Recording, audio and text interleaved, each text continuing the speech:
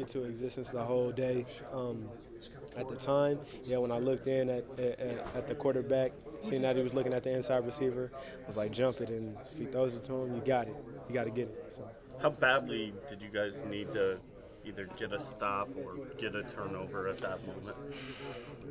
To be honest, like, we didn't feel like we needed anything badly. We just had to make sure we were all trusting each other out there on the field, continue to play, and not look at the scoreboard, not look at the time on the clock. Just keep, continue to trust each other and continue to do what we have to do.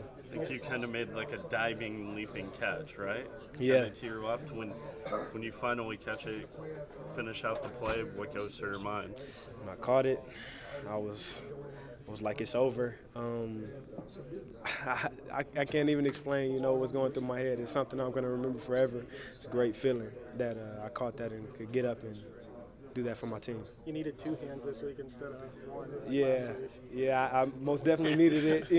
It was kind of coming a little hotter than the last one, so yeah, I had to put two hands on it. But you guys had two other really big turnovers too inside the 5-yard line on both sides. Just the takeaway ability of the defense. What does that do for you guys? It just says that we have to get better and that we can do this. It makes us believe even more. We already believed at the beginning, but it just gives us something to work off of and continue to grind and continue to get better. What's it mean to you? I mean, that's probably going to be a play that, Iowa State fans talk about, look back on and think about for a long time now, that pick at the end. Yeah, I'm going to remember it forever, man. It was great, man. It was just great being able to do that for my team. And now it's over, and now we have to continue to work and get ready for the next game. How tough is that to do? With a win like this and the streak you guys are on, how tough is that to turn the page after every week? We have to. It's not hard at all. It's not hard. We know we have to turn the page after this to continue to have the success that we're having. So, Coach Campbell, what was it like when the fans kind of stormed the field there at the end? It was great, man. Anybody say anything or do anything to you that kind of stood out? Just being able to go over to my mom, go over to my dad, man, and my dad shared a Bible verse to me. It was Romans 8:31. It's if God's with us, who can be against us? And it's just that's a verse I'm going to remember forever. So. Where were your parents? They were in the stands behind us, but when they rushed the field, they were on our sideline. So I got out of all of the the mosh pit and got to my parents, and that's when it happened. Why that Bible verse? Why did he share that one with you?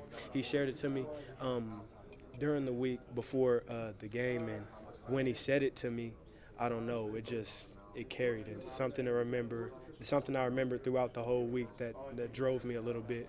So. When did he tell you during the week? Like Thursday, Wednesday, something. Just over the phone? Yep, over the phone. Why? What was it about that stuck a chord? It's just, the meaning of it to me, I interpret it as, we're all in this together, man, and we have to believe ourselves that we can do this at all times, through adversity, through bad, through good, whatever. We're in this together, and that's why I remembered it so vividly. Coach mentioned basically the difference in the game was you guys worked harder for longer. Where does that effort come from, especially late in a game like this where it's a pretty hard fought? Man, that effort comes from summertime and in the spring, continuing to hear people tell us that we couldn't do something, that we wouldn't be good this season and stuff like that. That's what drives us to continue to work throughout a whole game, man. So, yeah.